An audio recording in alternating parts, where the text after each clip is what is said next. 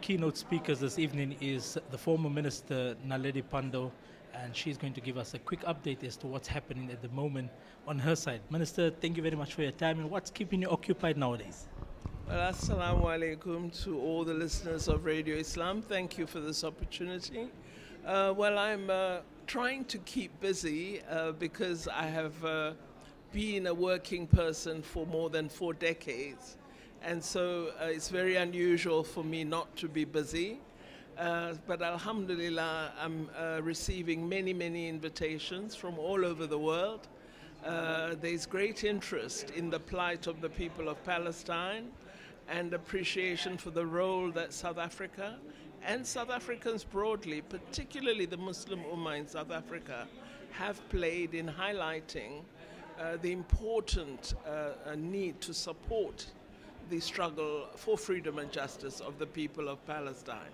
So I'm continuing that program of information and sharing of thoughts about how we campaign more effectively and support this just cause for freedom.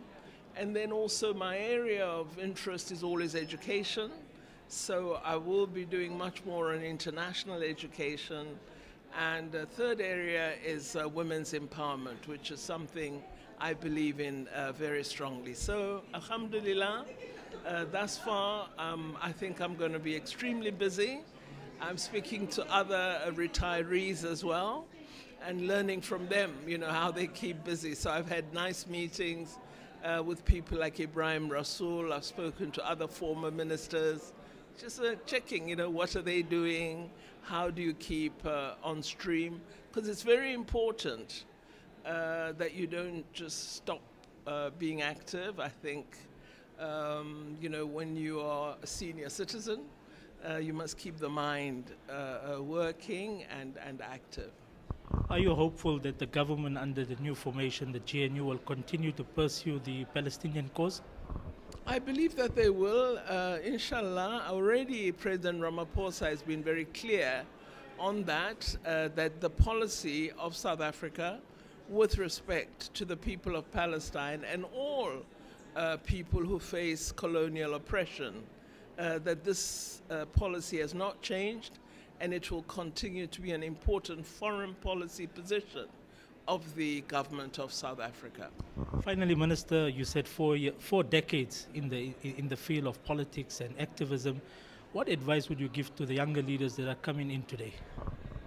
Well, firstly, I would ask all of them to try to be knowledgeable. I think reading and being informed about the areas or sectors you're interested in is extremely important, because what we don't want is populism, just articulating an idea because it sounds popular.